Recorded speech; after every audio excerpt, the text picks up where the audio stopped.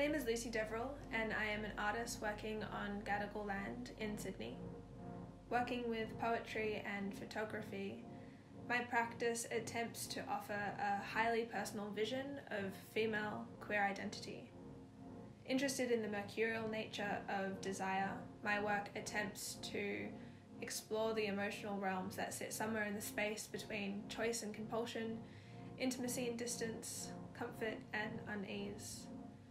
In creating images, I attempt to discover a tangible emotional undertone.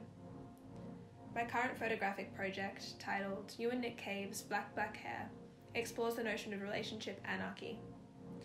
Linked to polyamory and non-monogamy, relationship anarchy distinguishes itself by positioning that there need not be a formal distinction between romantic, platonic, or sexual relationships.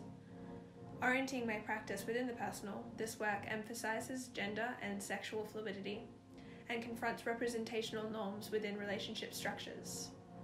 Documenting intimate moments between friends and lovers, this work attempts to position the portrait and a still life within the context of separation and love, as well as connection and desire. Emotionality is what compels me towards a subject matter. I often gravitate towards a vulnerability within my own lived experience. Organised then by a logic of play and pleasure, my process is about creating a dialogue that goes beyond language. Taking a photograph becomes a gesture and is always in conversation with a larger viewpoint. For me, photography is about showing back beauty in all forms and patterns. My practice concerns itself with the way images are represented and received. Photography for me is a really important and powerful tool in getting people to look at the ways that they do things and accept things blindly, and get them to kind of think about that a little deeper. I undertake research by saturating my world with the colour of the subject.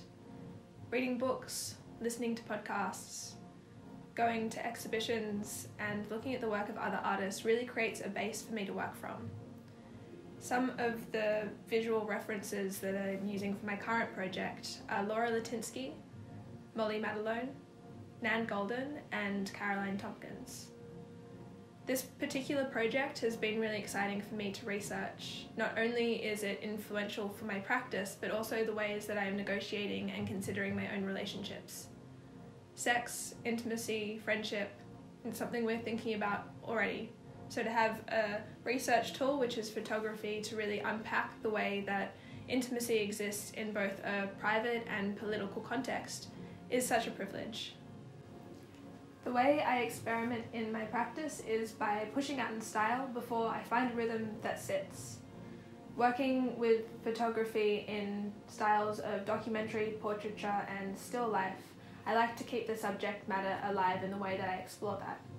Another way that I've been experimenting within my practice is in the way that I am presenting my work. Experimenting with printing on glass and fabrics and different paper stock has really engaged a new aspect of my work. In the act of folding and hanging and working spatially, I'm able to reference metaphors within the subject matter and what's happening within the frame and communicate that in a more visceral way. When I come into conflict within my practice, I often turn to a new medium. Writing is a respite that allows me to work out the kinks that I'm unable to push past photographically. In this way, I can also guide the direction of my photographic practice from a new perspective. I become quite nomadic and ritualistic in how I like to create my work. When I write, I often will walk to a cafe untethered from my phone or internet and sit myself down for hours to just write. Photographically, I like to meet with my collaborators in a space that they feel the most comfortable in. The way that I process then is from conducting long conversations around a subject matter, at which point I might take a photograph and I might not. Sometimes the conversation is more important to the work.